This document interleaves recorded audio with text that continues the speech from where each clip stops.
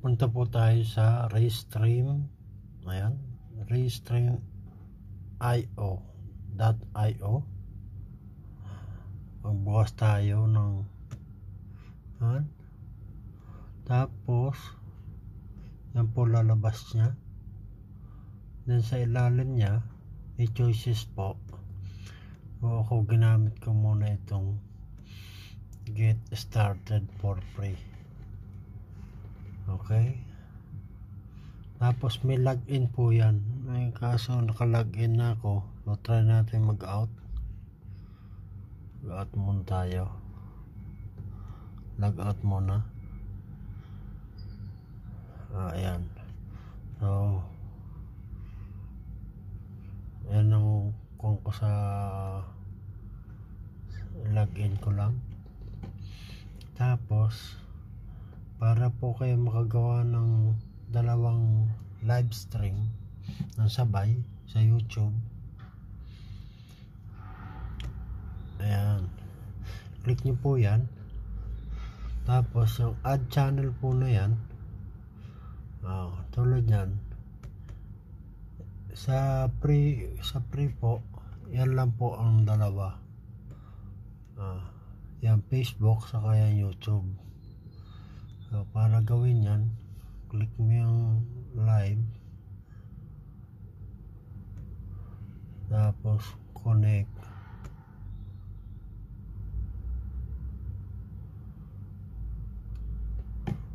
Yan,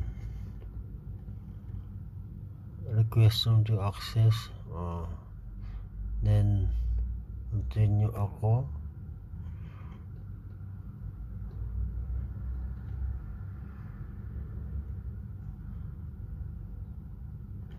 How can Restream post your timeline? Okay.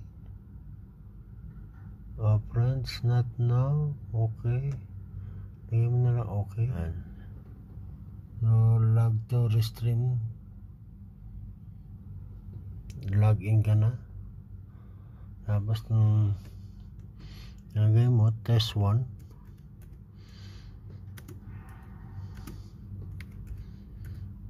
Live. Then save game. Game mo lang, game.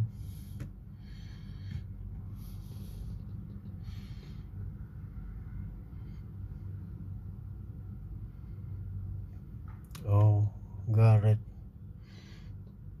Kasi yung YouTube ko dapat pala mauna yung YouTube ko ngayon.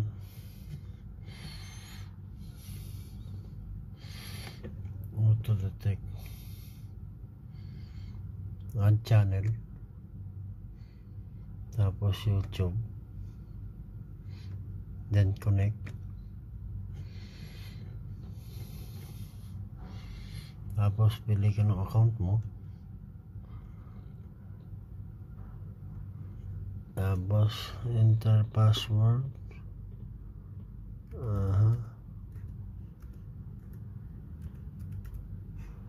Yan.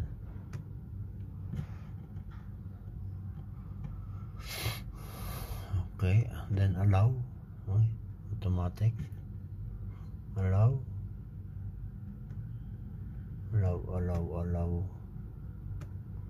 Yan.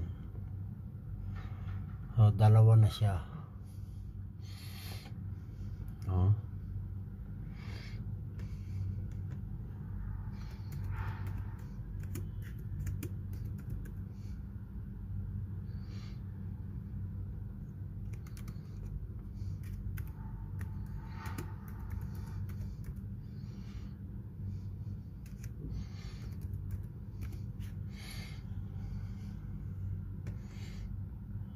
Okay, then save. Yan. So ngayon pwede mo na siyang i-on. So dalawa na siya, isang Facebook, isang pwede mo na siyang pagsabayan. Kung wala kayong OBS at di gaya ng computer nyo, pwede ang Restream Studio. Yan. Dito, pagka ikaw ay may OBS, pwede ka rito or kaya Zoom. Pero kung wala ka at di kaya ng computer mo, dito ka sa Restream+ Studio. Okay, tingnan natin. Ayaw mag-on. Ayan, nagbabasa na.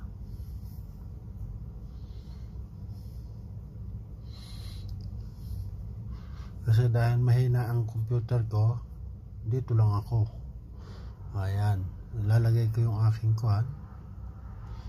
Ilalagay ko yung aking name. Tapos join.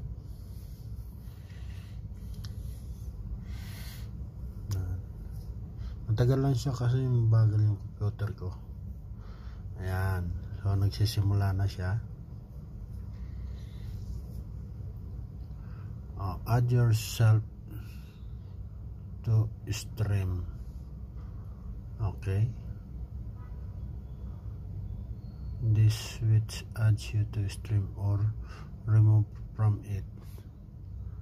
Yan, may instruction siya.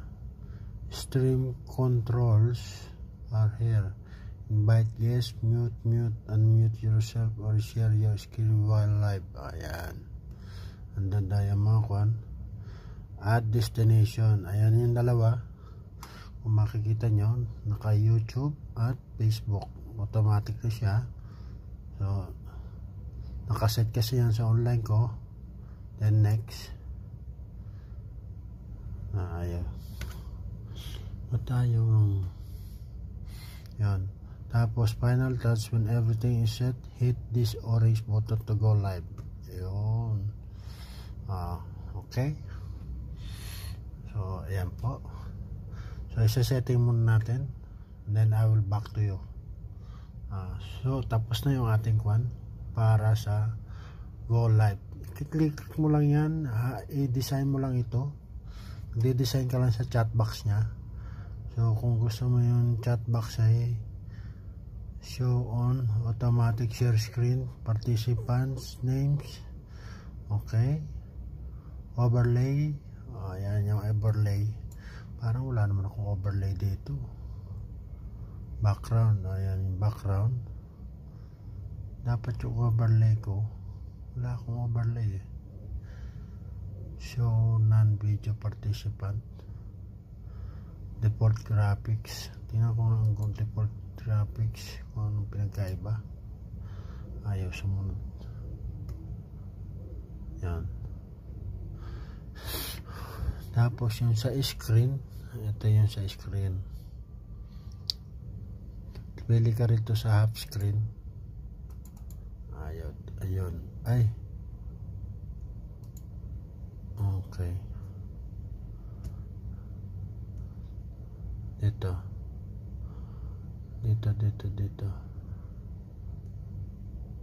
Press L2.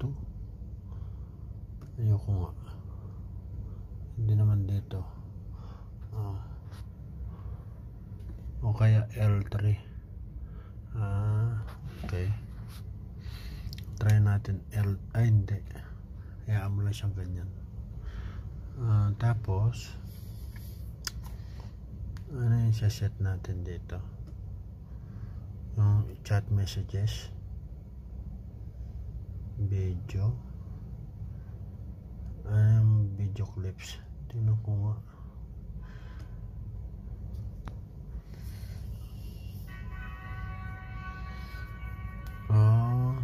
Starting. Mamimili ka rito ng mga starting. Ayan.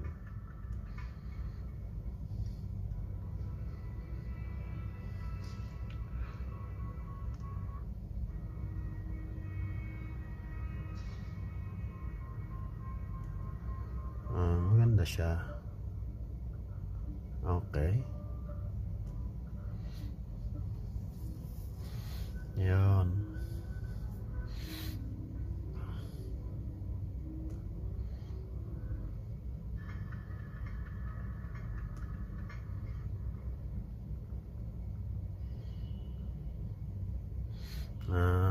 Okay. So ito yung countdown. Alam na natin ngayon ang countdown. Okay. Dito naman tayo sa overlay. Ano yung overlay?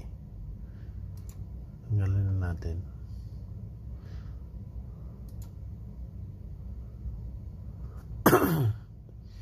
Ay, ayaw niya matanggal. Yun. Try naman natin to. Para saan to? Ang overlay na yan. Bakit wala? Ayan na po siya. So nakasetting na siya. Ipindutin ko lang na lang itong go live. So direkta na ako makakapag live. Nakasetting na siya. Pati yung kanyang chat inbox, comments. Ayan.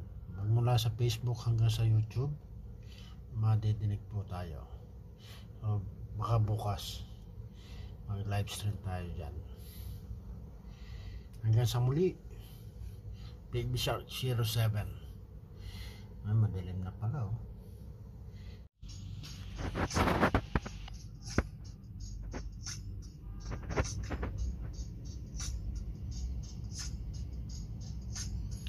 Yan po siya, may music na siya, mayroon pa siyang background. Ayan oh. Pati chat box na naka-ready na rin.